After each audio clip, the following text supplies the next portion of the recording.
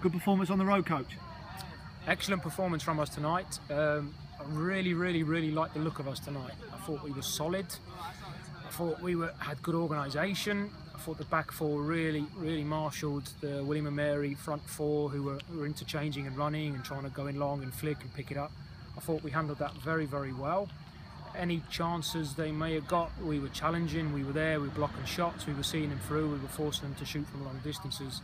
And then at the other end, it wasn't our best flowing soccer, but I was really happy with the ideas, trying to get the ball into good areas.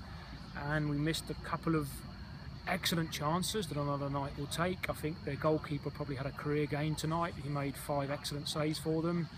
Potentially could have had a couple of calls in the box. We're still waiting for one this season.